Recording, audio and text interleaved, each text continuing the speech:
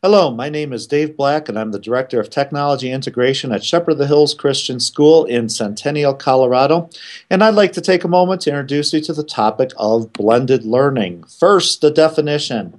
Blended learning is a mixing of different learning environments, combining traditional face-to-face classroom methods with technology-mediated instruction. And there's really three components to blended learning. There's the face-to-face traditional approach. There's self-paced approaches using an online environment, and there's community-based or whole class approaches also in that online environment.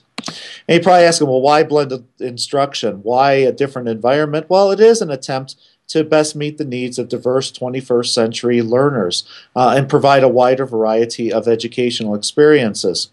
Many of our schools also face competitive pressures, and this might be an opportunity to reach out to a different segment of our communities with the message of Jesus Christ. It also gives us the opportunity to use class time more efficiently. It provides us more opportunity to spend time with both struggling learners and also to challenge our high flyers in the classroom in new ways.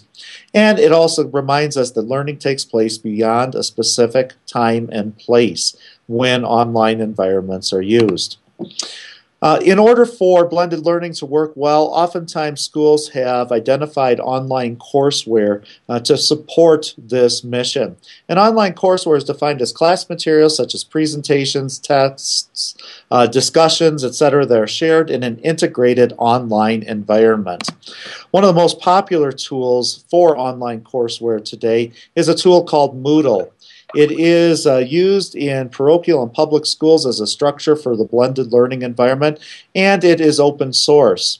And in this environment, all students in a class or school would have access to this service to accomplish the various tasks that were mentioned in the definition of blended learning.